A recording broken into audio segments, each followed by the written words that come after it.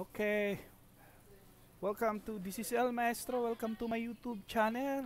For today, we're going to discuss multiplying, dividing rational algebraic expression. Okay, so if you're ready, I'll give you time to get your pen, notes, okay, before we proceed. So, wala nang maraming intro. Let's do this. Okay, multiplying or dividing rational algebraic expression. So first we'll tackle multiplying algebraic expression. Okay? So these are the rules na kailangan nating itatandaan. Okay? So when we are working on multiplying rational algebraic expression. So first rule, sabi dito, we have to multiply the numerators. Meaning, multiply the numerators. Okay? So that if we multiply the numerator, magkakaroon tayo ng A times C. So, yung numerator ng isa, imumultiply natin sa numerator ng isa, so we'll have A times C. The same thing, sabi sa rule number 2, we have to multiply the denominators. Okay? So, that's why we have B times D. So, yun yung first two steps na gagawin natin. Okay? So, multiply numerator to numerator, denominator to denominator. Okay? So, after that, babalik na naman tayo sa previous lesson. You can check that out sa my YouTube channel. Meron tayong separate video sa pag-factor ng terms. Okay? Very important. We have to factor numerator. We have also to factor denominator. Okay? So, if nakalimutan na natin, you can check that out in my YouTube channel. Meron tayong separate video on how to factor out algebraic expressions. Okay? Different kind of factoring meron tayo niyan. Then last is we have to simplify to its lowest term. Again, simplifying rational algebraic expression. We have a separate video with that again in this channel. So you can check it out. Okay? Kung nakalimutan nyo.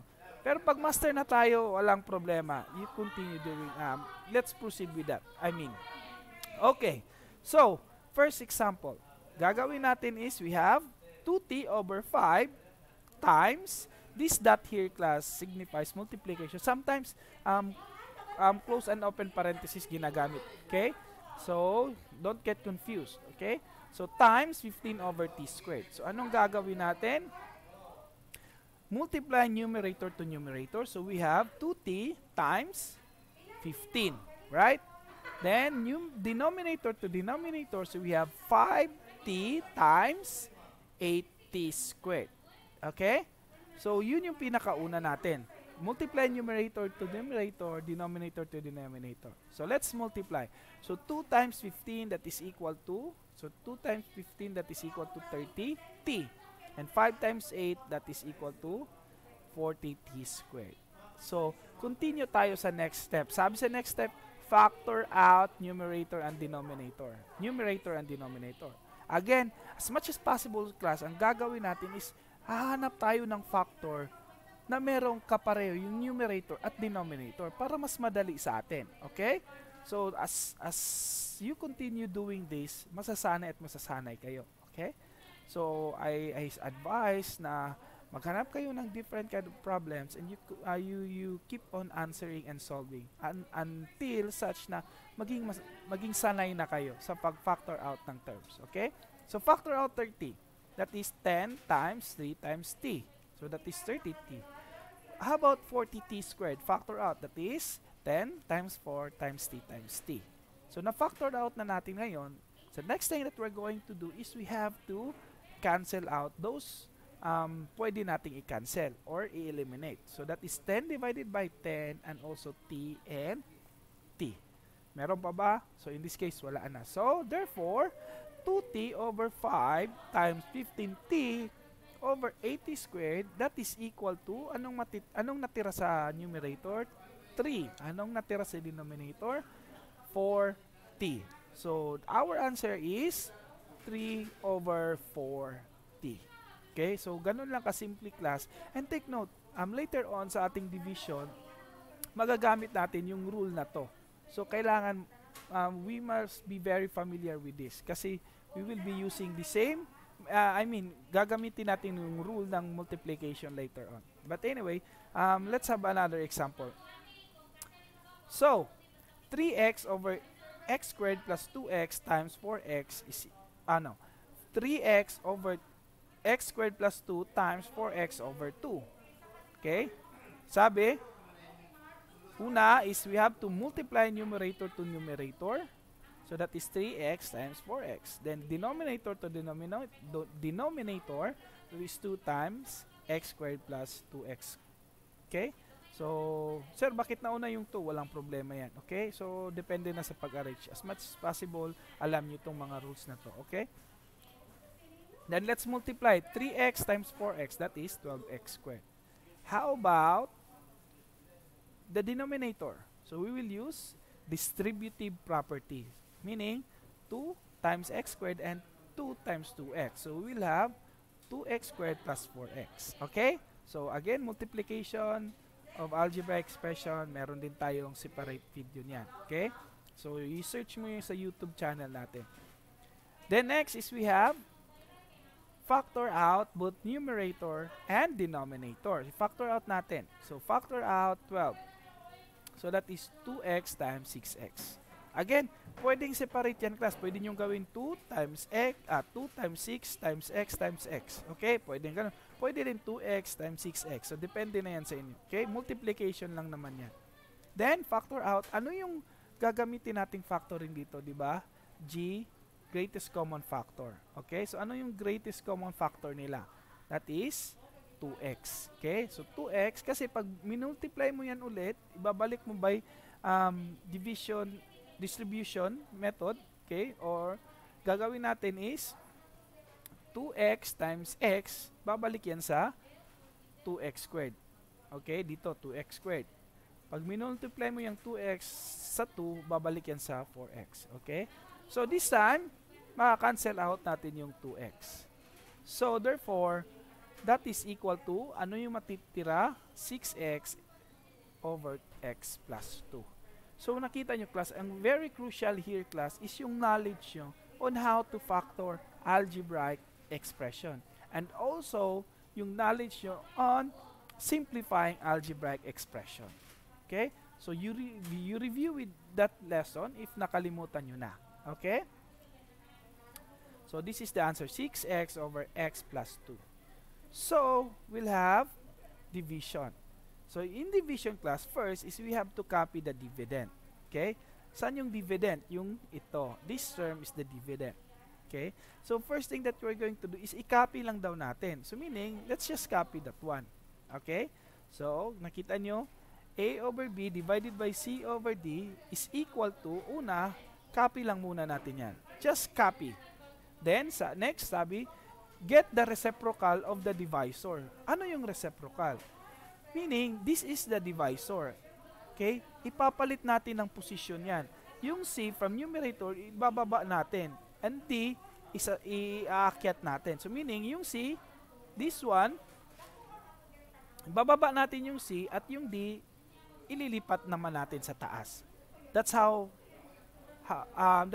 that's reciprocal. Okay? That's how we do when we reciprocal a term.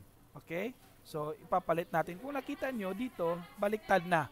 D over C na siya. Okay? So, tapos na. So, first, copy. Then, i-reciprocal natin yung denominator, ipapalit natin ang position. Okay? Next is proceed to multiplication. Napansin nyo, from here, tingnan nyo, divide yung operation natin. Pero, after, ginawa na nating multiplication. Kaya, sabi ko kanina, dapat alam natin yung multiplication. Paano mag-multiply ng rational expression. Yung knowledge, dapat importante yon. Okay?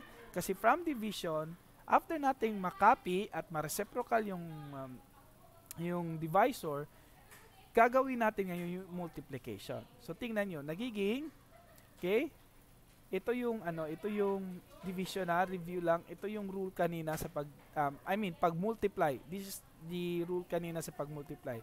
Okay?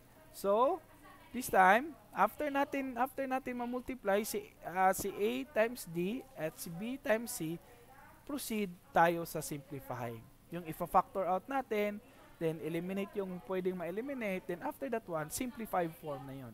Okay? So meaning, rules of multiplication na yung gagamitin natin after nating magawa yung two rules or yung first two steps ng division. Okay? So, let's have an example. Okay? Number 1. So, tingnan lang natin tong rules, okay, dito para mas ma-check nyo. Medyo malit lang yan. So, that is 7b divided by, or 7b over 5 divided by 21b cubed over 10. Again, first rule. Ano yung sabi sa first rule? If ma-remember nyo, first copy the dividend. Okay, so copy. Simply, just copy this one. This dividend, copy. Then, sabi, reciprocal nyo yung divisor. I-reciprocal natin. So, meaning yung 10, aakyat, itong nasa taas, ibababa natin. Okay? So, magiging 10 over 21b cubed na. Then, from divide, okay, from divide, nagiging ano na? From division, naging multiplication na. Okay, ganun lang class. Then, apply the rule of multiplication. So, 7b times 10, diretso natin 7b times 10, that is 70b. Dito, 5 times 21, that is 105b cubed. So, next, anong gagawin?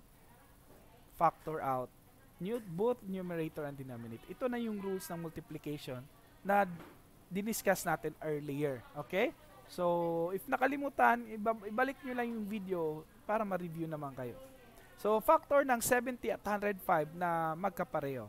So, we have 35 times 2 times b, and we have 35b times 3b times b. So, pwede din gawin natin class, kung medyo hindi pa kayo mastered with this, gawin nyo 35 times 3 times b times b times b. Pwede ganon. So, in this case, pinagdikit ko na lang sila. Okay? So, ano yung makakancel? Cancel yung 35 and cancel yung b. So, therefore, ang matira is, sa numerator, ano yung matira sa numerator? 2. Sa denominator is 3b times b. So, that is 3b squared. So, this is now the simplified form. Okay? So, another example. Okay, so we have 4x squared over 3y cubed divided by 16x cubed 21y cubed. So that is equal to, copy. Again, first rule, copy the numerator. Okay, or the dividend. I-copy natin to, this one. Then, sabi sa second rule, take the reciprocal sa divisor. Ipapalit natin. Then, after which, lagay natin dyan. So, from 16x cubed, okay, over 21y cubed, na reciprocal natin, baliktad na. Then, from division, gagawin natin ngayon, multiplication. Then, let's apply the rule of multiplication, multiply. 4 times 21, that is 84x squared y cubed. Copy. Kasi hindi naman natin pwedeng i-multiply yan. Then we have 3 times 16, that is 48x cubed y cubed. Okay? Baka ma-confuse kayo, sir, bakit nauna dito yung y? Dito, inarrange ko lang yan alphabetically. Okay? So, you can have it y cubed mauna. No? It's up to you. So, factor out. Factor ng 84, that is 7 times 12 times x times x. In this case, pinakita ko isa-isa ha, para hindi kayo ma-confuse. Isa-isa ko ginawa. Factor out ko talaga isa-isa. Sineparate ko. Okay? And sa baba, we have 4 times 12 times x times y, y, y. Kasi meron tayong y cube, x cube, tatlong x, meron tayong y cube, tatlong y. Okay. So, ano yung makakancel natin? 12. Isang x, isa pang x, then we have y, another y, another y.